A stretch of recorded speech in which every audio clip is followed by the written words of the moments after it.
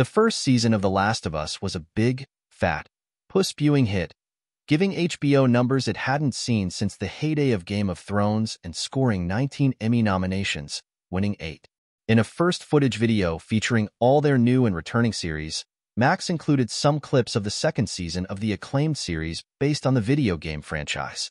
Whereas Season 1 was adapted from 2013's The Last of Us, Season 2 will tackle the events of 2020's The Last of Us, Part 2. We see the first glimpse of Catherine O'Hara's character, details of which are still under wraps.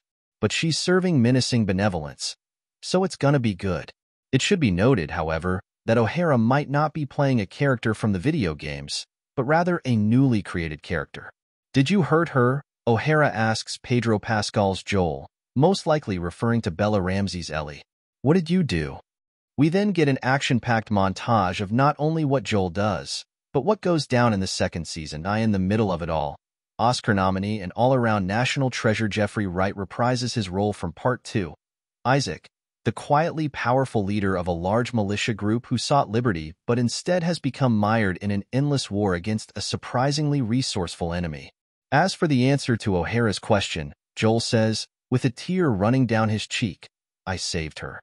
Ugh, Pedro Pascal crying, Catherine O'Hara all aglow, and Jeffrey Wright just showing up. Season 2 can't come soon enough.